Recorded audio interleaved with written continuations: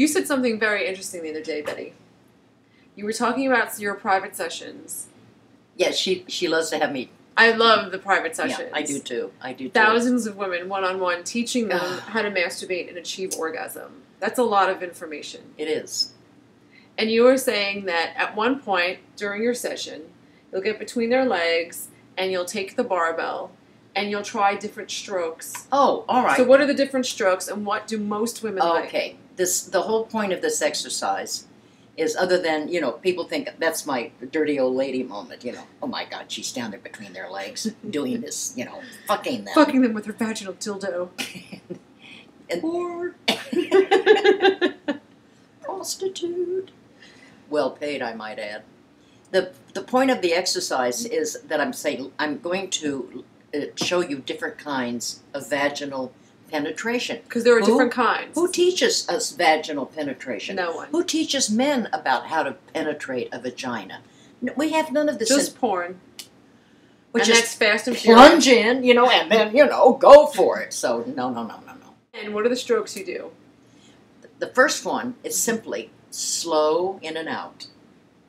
And she has the vibrator on her clitoris. And you're just going in and out. Yes, slowly. and she can move any way. A smooth stroke, too. Smooth. Really. And you call it the steady drummer. You just keep it going.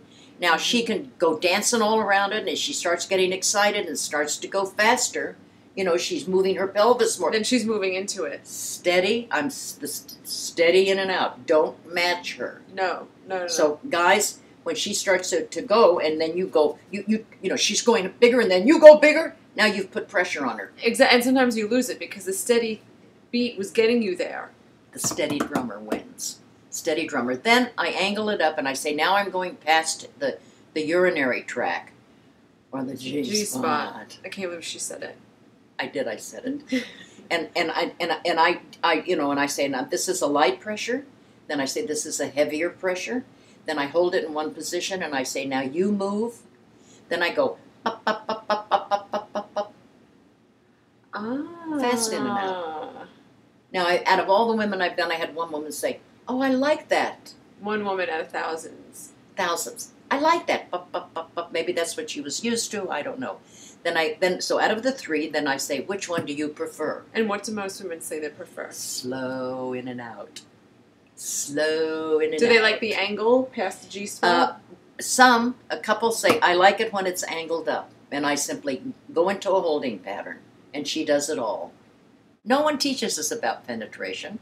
And we don't talk to each other in this kind of a deep... Women don't tell each other what they like. They don't know. What? How are you going to know? So there are the three. Slow in and out. Angled up to the ceiling of the vagina. And up, up, up, up. The fast beat. You can do it with your finger, your penis, or a dildo. Got it? Then you ask, which one did you like? Ask. Now, every now and then, I've had someone say, I actually liked all of it. Oh, I love that. All right, you got a goer here. But usually they pick the slow in and out. It is by far the favorite. It certainly is my favorite. It's my favorite, too. And we're biased. Yes.